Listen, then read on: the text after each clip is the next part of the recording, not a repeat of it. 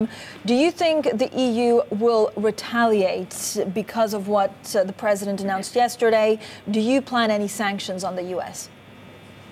I think it's very premature to have this type of a discussion, but I think it's already quite clear from the reactions of yesterday and today that the decision of the United States federal government and the announcement of the American president was very disappointing for all of us, and it clearly will have the consequences, because I think we must not forget that the Paris Agreement is an international treaty which was carefully negotiated, approved, signed, ratified, and it already entered into force. So it's very difficult just to say, okay, now we are simply not going to respect that. A number of CEOs and business leaders in general have condemned President Trump's decision. What kind of consequences are you expecting from businesses? And do you believe there will be consequences from European CEOs?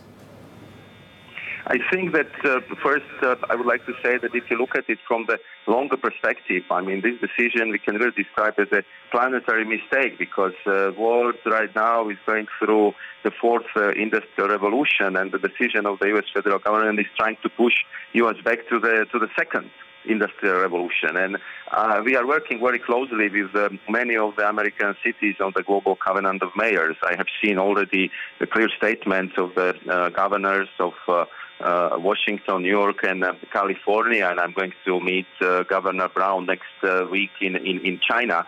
So I believe that the businesses in the United States, they know very well where the future lies.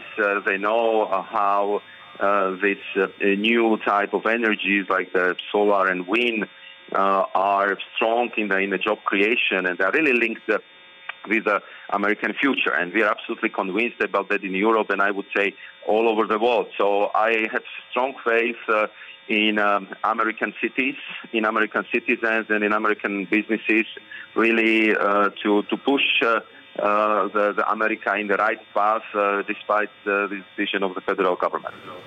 All right, but do you think that European CEOs will be less likely to invest in certain projects in America? Or again, I'm trying to get from you how you think, and I know it's premature to talk about it, but a sense of how you see the consequences unfolding. I think that what is, I would say, really very disappointing for me personally, because I'm a strong supporter of the transatlantic partnership, and I had the honor to sign on behalf of the European Union the Paris Agreement in New York. So for us Europeans, it's really very regrettable that we are losing such an important ally in fighting against the climate change. And of course, we'll be working very closely with other partners. Today we have very important EU-China summit, where the climate change and clean energy would be one of the top priorities.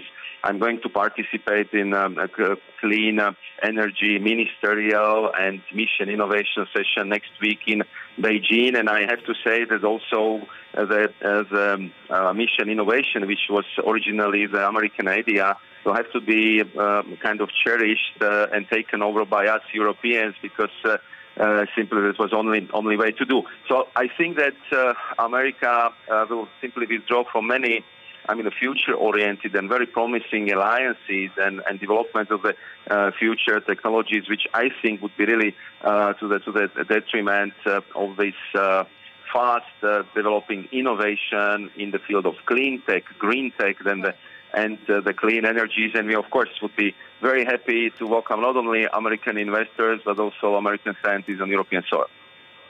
Commissioner, I have two very short questions. First of all, you were mentioning China there. Europe has said that they want to take the lead with China, but also Canada. Who else do you want for this global partnership? Yes, absolutely. We will be working together, all developed nations, not only to make sure that our commitment would be honored, because, by the way, we in the European Union already transformed all our Paris commitments into the legally binding legislative proposals, which would be approved within a year or two.